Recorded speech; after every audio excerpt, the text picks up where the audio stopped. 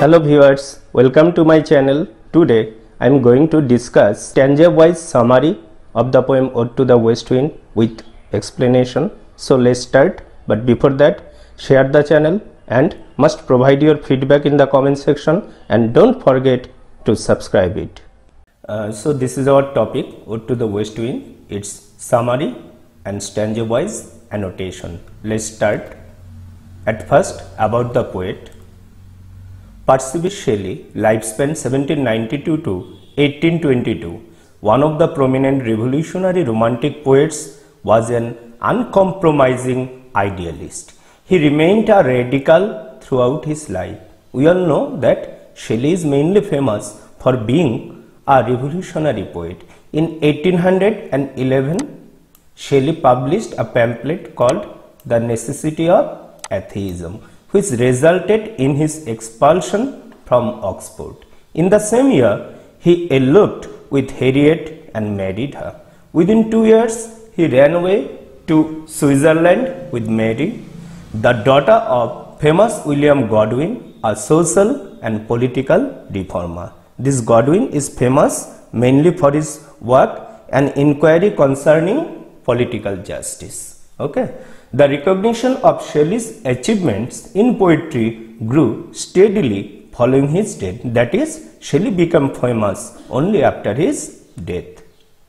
Next, on 8 July 1822, less than at the age of 30, Shelley died by drowning in a sudden storm on the Gulf of La Spezia while returning from Leon in a small boat. Some believe his death was not accidental, that Shelley was depressed and wanted to die. Several days after, Shelley's body was washed ashore and was cremated on the beach by his friends Byron, Hunt and Trelawney. In Shelley's pocket was a small book of Keats's poetry. Next, about his work. The main features of Shelley's works are lyrical power, first one, then revolutionary idealism, then prophetic note, then myth-making quality, sensuousness, melody and music. These are the features to be found in his poetry. Next, besides a powerful essay, Defense of Poetry, so this is the essay Shelley wrote. Shelley's best lyrics are The Cloud, To a Skylark, Lament, To Night, Ode to the West Wind, etc. His longer poems include number 1, Queen Maeve, published in 1813, then Alusto, published in 1816, then The Revolt of Islam, published in 1818, then Prometheus Unbound, the famous lyrical drama, published in 1820, next Hellas, published in 1821, and then Adonis, published in 1821. Next, about the poem. Ode to the West Wind, written in 1819. So, the poem was written in 1819 near Florence, was originally published in 1820 by Charles in London as part of the collection Prometheus Unbound. So, Ode to the West Wind was published along with Prometheus Unbound in 1820.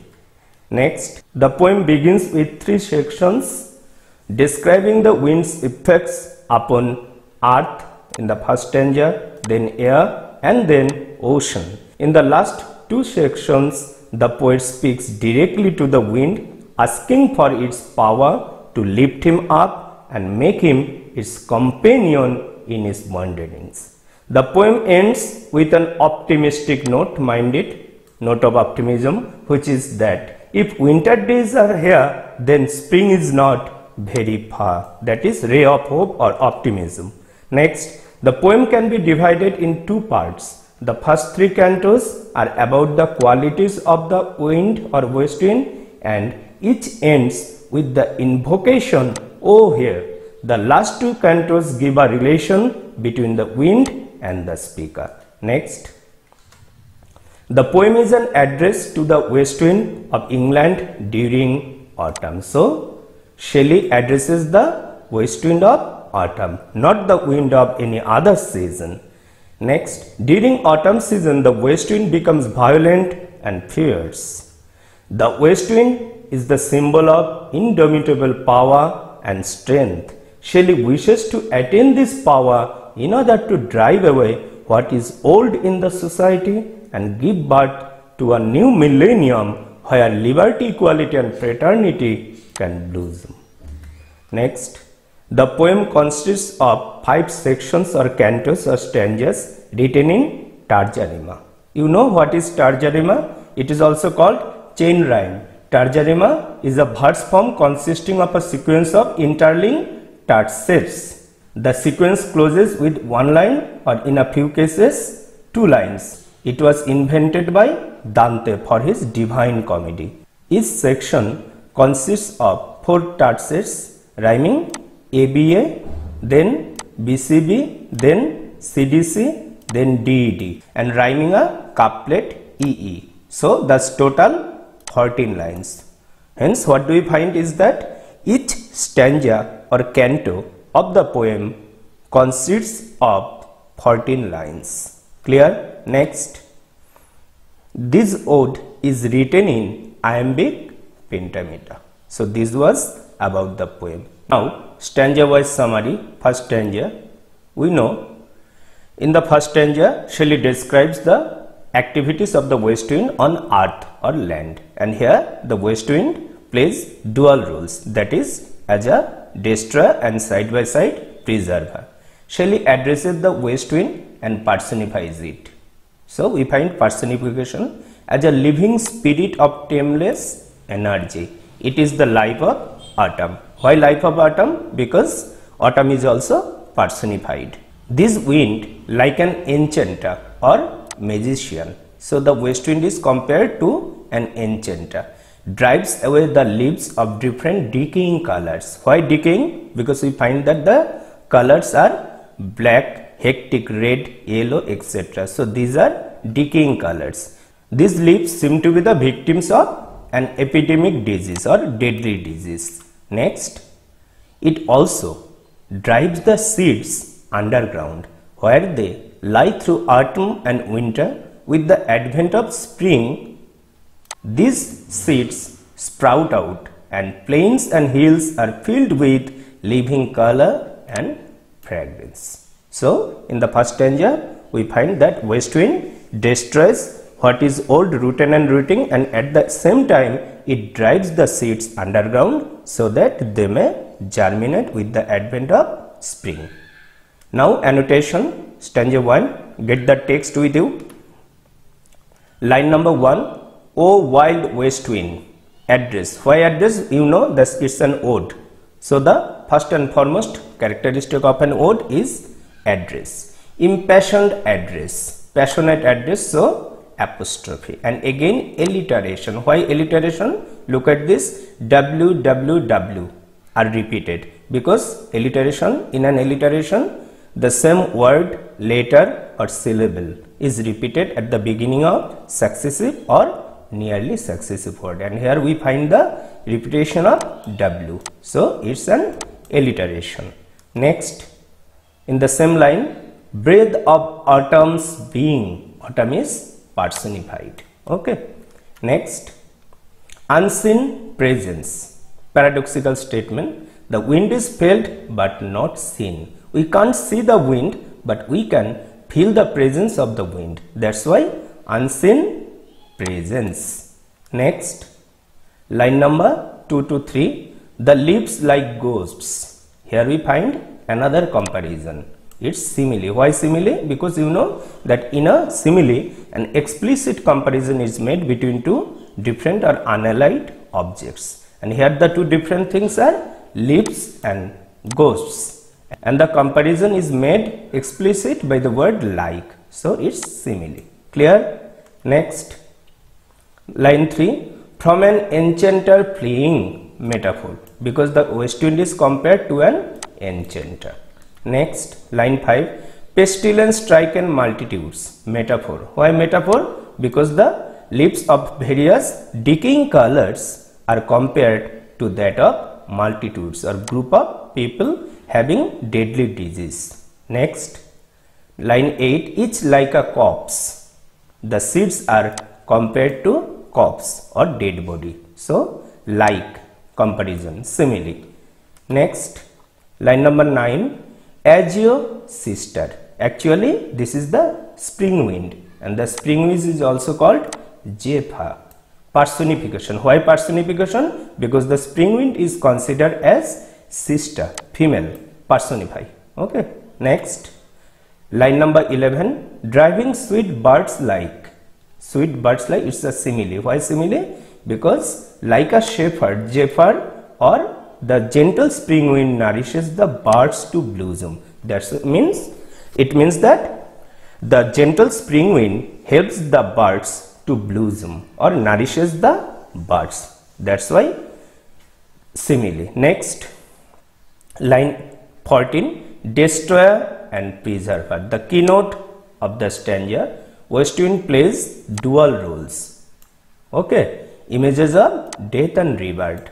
Death means because destruction is necessary for regeneration. It is Shelley's own prophetic vision, because Shelley also wants to destroy the old established custom and creed in order to have a new regenerated world. Next, stanza 2, summary. The west wind creates storms and scatters loose clouds over the horizon up to the zenith of the sky. Here we find the activity of the west wind on the sky. Okay. And here west wind creates a storm or commotion. Next, these clouds are messengers of rain and lightning, because these clouds indicate the advent of rain and lightning. These clouds resemble the disabled hair of Pierce Maynard. The clouds covering the whole sky resemble the disabled hair of Pierce Maynard. Maynard, you know, female worshipper of Bacchus. Next, the sound of the wind seemed to be the dirge or funeral song of the dying year. Year is also personified, dying year, and when the west wind blows, a loud sound produces, and this sound is considered to be the dirge or funeral song of the dying year. Why dying? Because the year is not dead, but it's going to die. Next, the sky dense with clouds look like a dome of a buried year. The sky covered with clouds seems to be a dome of the buried year. These very clouds will bring thunder, lightning and hail. Next, annotation of second stanza. Line number 2, loose clouds like arts. It's simile. Why simile? Because in the line we find loose clouds like arts, decaying leaves. So clouds are compared to leaves, and the comparison is explicit by the word like. So simile. Next, boughs of heaven and ocean, metaphor. Boughs means branches. Heaven and ocean are compared to two huge trees, and the comparison is implicit. So metaphor.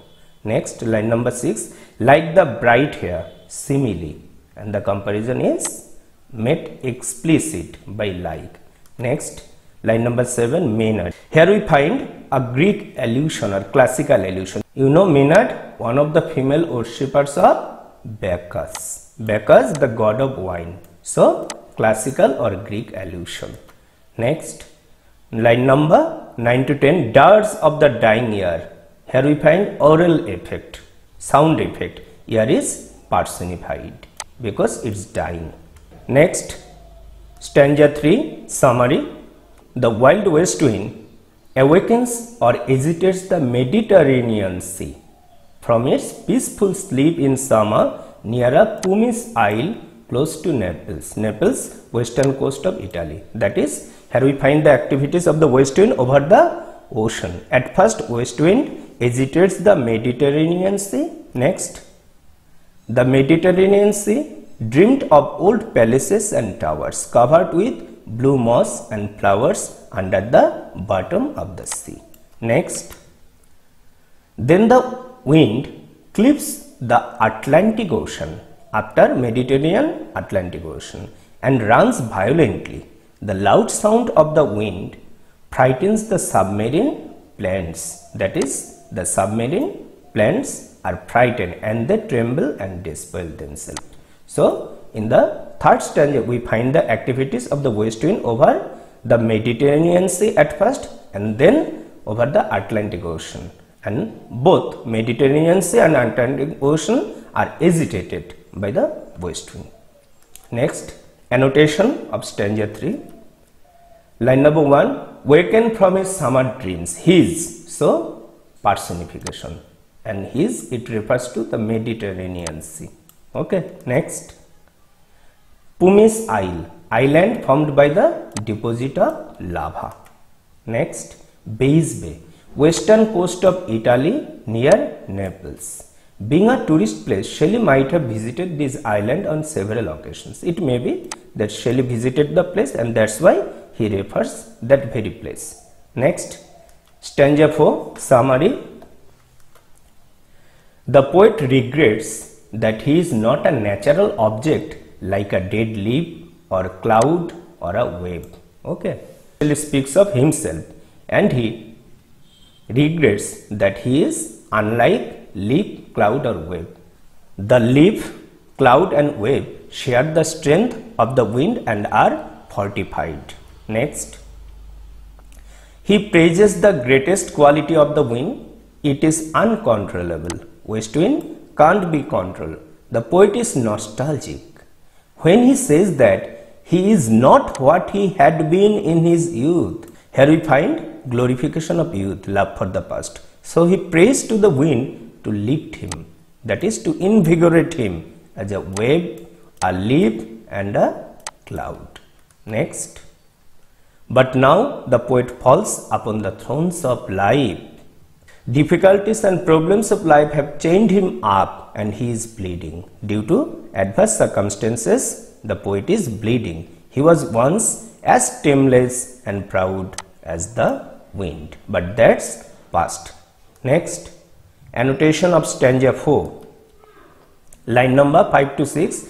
If even I were as in my boyhood. Here we find love for the past, nostalgia or backward looking mania, and this is one of the prominent romantic traits, love for the past. Next, I fall upon the thorns of life, personal despair or autobiographical elements, and it reminds us the personal adversities or the difficulties Shelley confronted in his personal life. Next, line number 14, want to like thee. This is also love for the past. Okay. Next, stanza 5, summary. The poet makes an appeal to the wind to make him a lyre or instrument of the wind as the forest did. Shelley appeals the west wind to make him its instrument. Next, he is aware of his old age and weakness, but the poet is well aware that he is aged and weak. Still he is optimistic, but he is not pessimistic that the magical power of the wind will inspire him to produce sad music, that the west wind will help him to produce sad music, which is the sweetest song in the world, and this very sad music is the sweetest song of the world. And in this context we should remember what Shelley says in To a Skylark. Our sweetest songs are those that tell of saddest thought. Next, the poet says that his spirit is identical with the spirit of the west wind. Next, as the west wind destroys all the bad elements in the world, the poet is impatient enough to destroy corruption, superstition, laziness and oppression and create a new age, a millennium where liberty, equality and fraternity will blossom. Next, he wants the help of the west wind to spread his message of regeneration. This is the main idea. Shelley wants to spread the message of regeneration all over the world.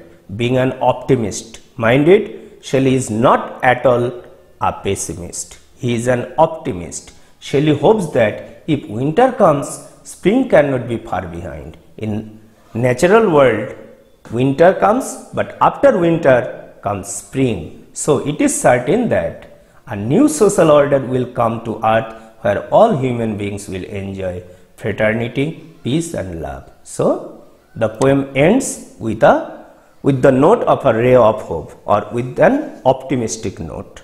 Next, annotation. Line number 1, make me thy lyre. Shelley wants to be the lyre of the West Wind. Lyre means musical instrument. Okay. Next, line number 5, sweet though in sadness. Epigram, contradictory. How is it possible, sweet or sad? Next, be thou me. Shelley wants to identify himself completely with the wind. Next, dead thoughts. Here dead does not mean finished but dormant or latent. In Bengali, shupto. Next, line number 13, the trumpet of prophecy. Shelley considers the West Wind as an instrument by which his prophetic ideals can be broadcasted. That is, Shelley wants to spread his message through the West Wind. Next, line number 14, if winter comes, can spring be far behind? The last line, most optimistic one and also one of the famous lines, interrogation. Why interrogation? This is a rhetorical device because in interrogation we know that a question is raised but the answer of that question is implied within the very question. Here we find, if winter comes, can spring be far behind? So the answer is that if winter comes, spring cannot be far behind. So rhetorically, interrogation. Thank you.